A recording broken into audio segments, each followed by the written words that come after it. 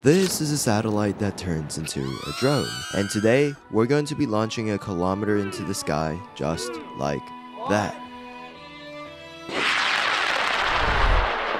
You're probably a bit confused right now, so let me explain. Basically, there's this thing called a CanSat, which is a can-sized satellite that gets launched in a rocket and performs some sort of scientific mission on the way down. Now, usually the descent is done with a parachute, but parachutes are kinda lame, so what if we generated our own thrust and did guided landing?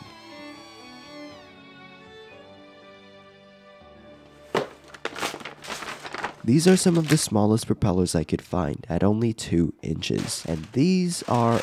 wait a second. Okay, so I did not order this. I think they gave me the wrong pack. I guess we're using this motor then. As you might already tell, the plan is to use propellers to control the descent, and using this mechanism allows them to fold inward so that it's compact enough to fit in the rocket. Many people have actually tried similar controlled descent missions in the past, but it seems like no one has done so successfully, so maybe we'll be the first? These motors are super cute, but unfortunately the wires are too short, so let's solder on some longer ones.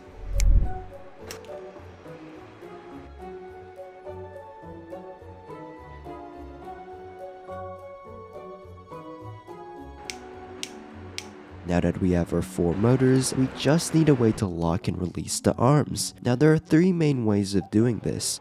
We can have a plate that turns, we can have a plate that moves vertically, or we can have a wire that gets cut or burned. The obvious choice is the plate that moves vertically, as the rotating one is more complex, and cutting the wire is both unreliable and hard to reset. However, the servo motors I plan to use rotate, so maybe the rotating method makes more sense, but they're also pretty huge, so is there an alternative? Then out of nowhere, I discovered the best invention in human history. Nope, it's not fire, it's not the internet, and it's not that plane over there. It's this. A 1.5G linear servo motor. It's absolutely tiny, and best of all, it uses a worm gear to move linearly rather than... So let's make a quick mechanism for it, and... it seems like because of the long lever arm here, the release mechanism gets stuck due to friction, so I modeled this new one with space for 2 servo motors. In doing so, I also discovered that pushing against a flat surface creates much less friction than pushing against a corner. It's really small things like this that make mechanical engineering just so fascinating. After modeling a more finalized upper section, I think it's time for our first proper prototype. This is probably one of my best CAD designs by far. Every single part is made with intention, everything is held together with screws rather than super glue. It's intricate but easy to print, it's just so beautiful.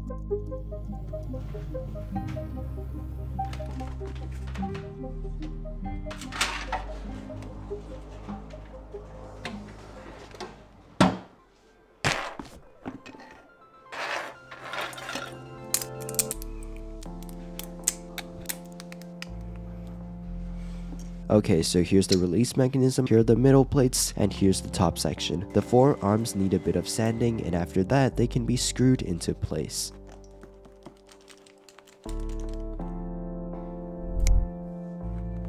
At this point, I realized that the arms were slightly misaligned, so I printed some new ones, but turns out I printed the wrong file and they were still misaligned, so I printed it again and they were still...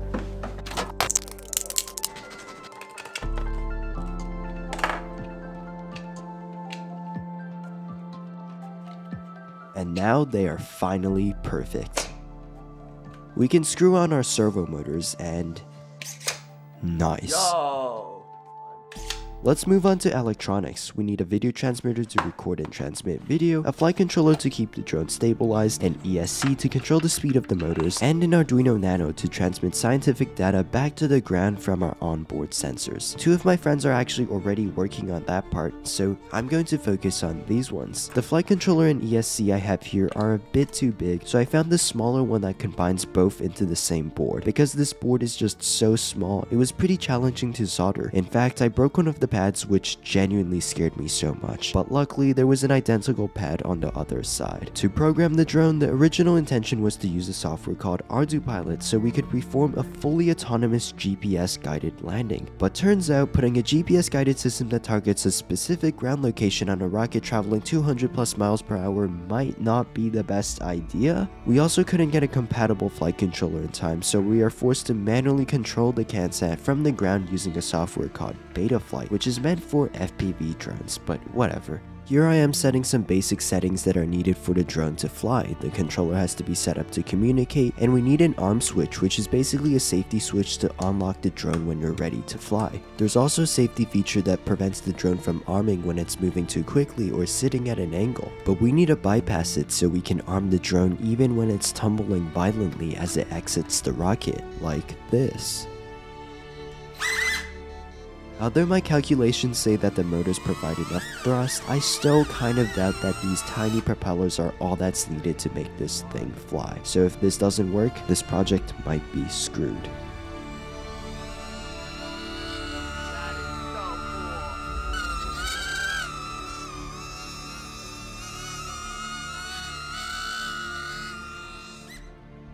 Yo, guys. That is actually so cool. We're still far from finished, however. There are a lot of tiny things we need to change. For example, it was only after I added the motors that I realized these screws rub against the walls and cause too much friction for the arms to open. So we need to make some room for that. We also need to make some room for a plug here. We also need to make some room for this capacitor. We also need to make some room for the wires that go down. We need room for the camera cable that goes down. Oh yeah, we need room for this fan on the top because the video transmitter tends to overheat. Speaking of the fan, while I was soldering it on, I kind of messed up. So for some reason, when I tried to plug the board in after soldering on the fan, there was a short, and thank God I had the short stopper on, because if I didn't, this project would have actually just been over. Then I realized this small blob of solder was probably the issue, so when I removed it, Yes! Let's go! Let's go! it was finally fixed. Fan spins as well. Look at that. That is perfect.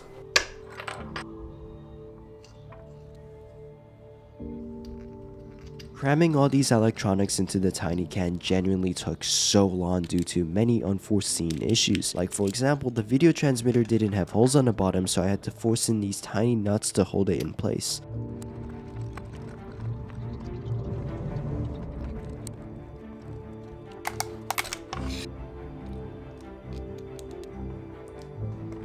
These screws are kind of funny because if you try to use force, it ends up falling out or getting misaligned. But if you stay calm, you're much more likely to succeed first try, which I guess is kind of an analogy for other things in life as well.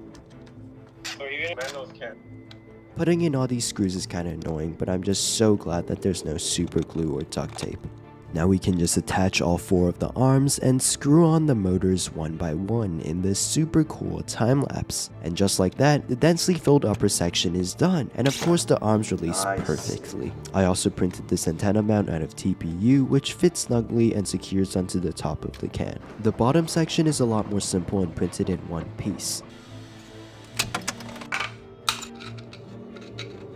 The bottom holds the FPV camera, the battery with this sliding door to lock it in place, the receiver for my transmitter, and the Arduino Nano, which is hooked up to some sensors and a radio to send real-time data like altitude and temperature back to the ground station. Speaking of that, my friends working on the Arduino spent like 3 days on it but couldn't get it to work, so I tried to help, but I think I just made it worse. No!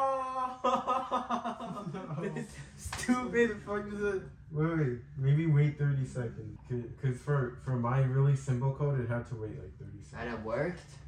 Then start printing error message after 30 seconds. Yeah. Turns out, literally half the components we were using were somehow damaged, so one of my friends volunteered to drive all the way down to the US so that he could buy parts in time before the launch. And then, I kid you not, on the day before we had to fly out, it finally worked. Yo, let's go, Zach! So now, let's just secure these components into the lower section, join everything with lead screws, And just like that, our satellite is finally finished. I'm a little bit concerned about the strength of these arms, but luckily this video is sponsored by PCBWay. PCBWay offers the best custom PCB prototyping services, but they also offer 3D printing, including metal 3D printing. Just upload your files for an instant quote and PCBWay will make and ship the parts directly to your house. And now we have backup aluminum arms that look absolutely amazing. If you're working on a project and need metal 3D printing or any of these other services, make sure to check them out. I spent the last bit of time troubleshooting some stupid technical stuff, which you can pause here if you are interested. And yeah, let's go launch this thing.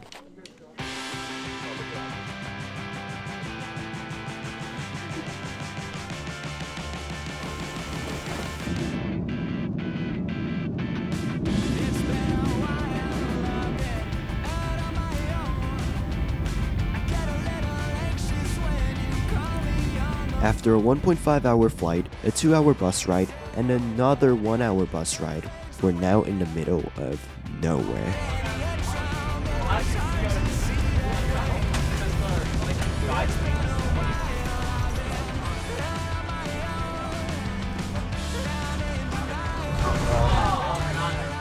Alright guys, you ready? We started off the day by watching this other guy's rocket launch, which was pretty cool.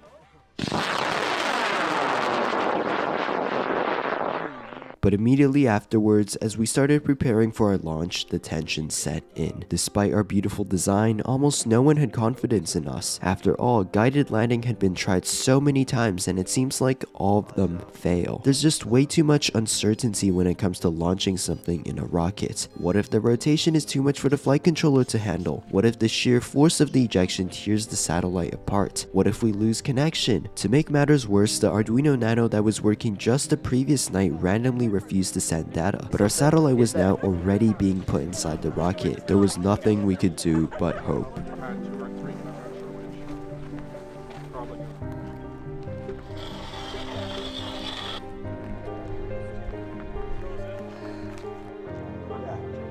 Go back faster. And then, in a turn of events, our launch was delayed because some other guy was launching a super large rocket that had priority. And don't get me wrong, his launch was absolutely spectacular.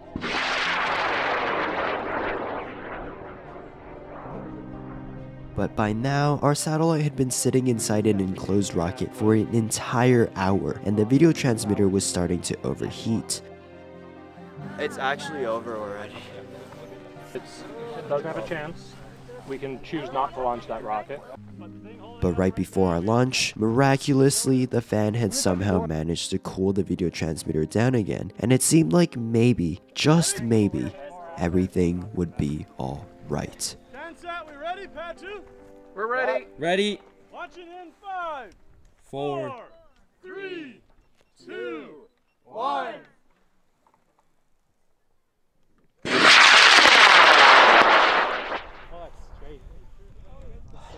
We can see what he's saying. Yeah. Wait. Oh, look at how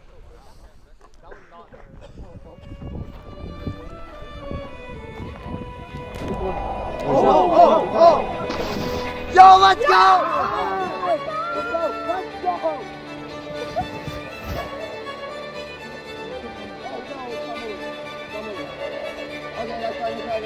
Let's go, let's go!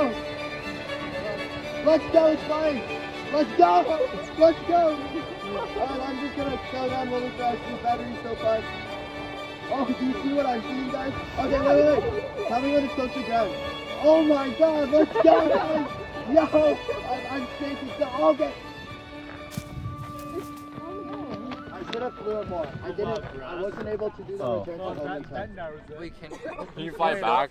Can you fly it up? No, it's tilted now.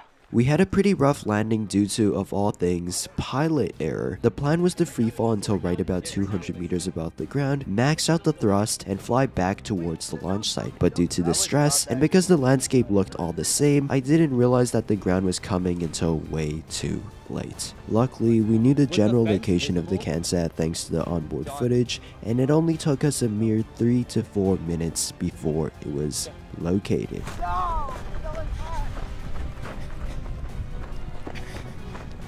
Yo? Yeah. So intact.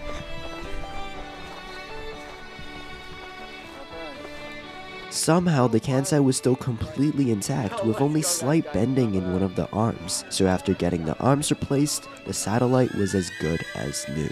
We even managed to recover our data thanks to this single G-force indicator. Just make a program to grab the value from every frame, graph it over time, and do some integration, and now you have altitude. We spent the rest of the day just flying this thing around randomly for fun, and we also did this freefall test, and I think I'm now a much better pilot. Speaking of that, we were actually offered a second launch on a bigger and more powerful rocket in Seattle during the summer, so make sure to let me know in the comments if you are interested. And with that being said, special thanks to Zach, Daniel, Emery, Eric, and Cynthia for working on this project with me. Special thanks to everyone at CanSat who made this experience possible. And thank you to you for watching. See you next time.